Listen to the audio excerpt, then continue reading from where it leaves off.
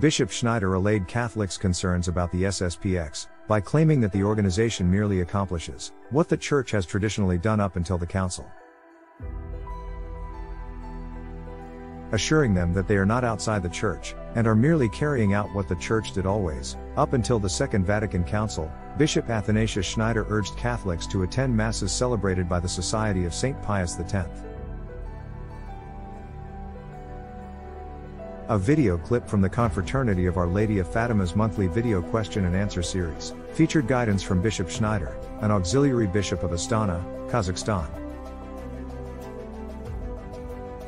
He minimized frequently stated concerns when asked if it is permitted to visit a chapel run by the Traditional Society of St. Pius X, SSPX.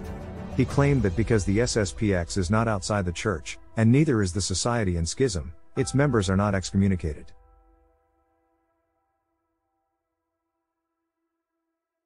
Bishops ordained in the society had previously been excommunicated, and these excommunications were always vigorously disputed by the bishops themselves. However, as Schneider stated, Pope Benedict XVI revoked this excommunication in 2009. The Orthodox Catholic organization, established by French Archbishop Marcel Lefebvre, was mentioned as having irregular canonical problems by the auxiliary bishop of Astana, although he added that this should not stop Catholics from receiving the sacraments. During the Year of Mercy, Pope Francis already gave SSPX priests the authority to hear confessions. After the year was through, he continued to grant them this authority.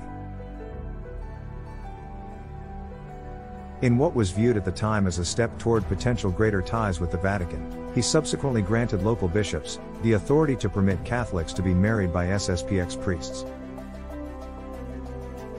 How can a pope provide permission to priests who do not possess the canonical ordinary faculties of the Church?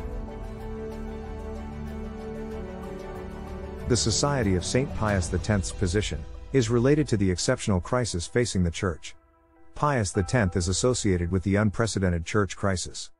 They only carry out what the Church did up until the Council.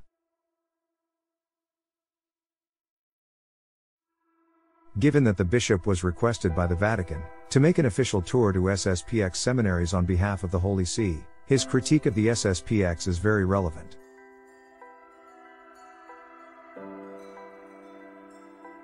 In light of his previous studies, he stated that the canonical situation is irregular within the society because of the severe crisis that we have been experiencing since the Council.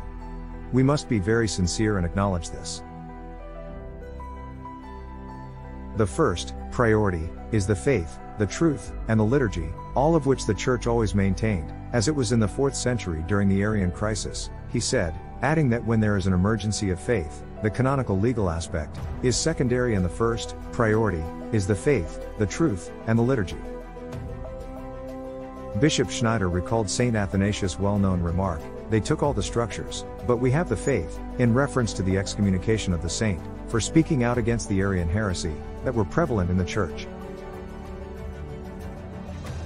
In addition to recognizing the legitimacy of the Pope and local bishops and praying for them, he referred to how the SSPX believes, worships, and conducts a moral life, as it was demanded and recognized by the Supreme Magisterium, and was observed universally in the Church, during a centuries-long period.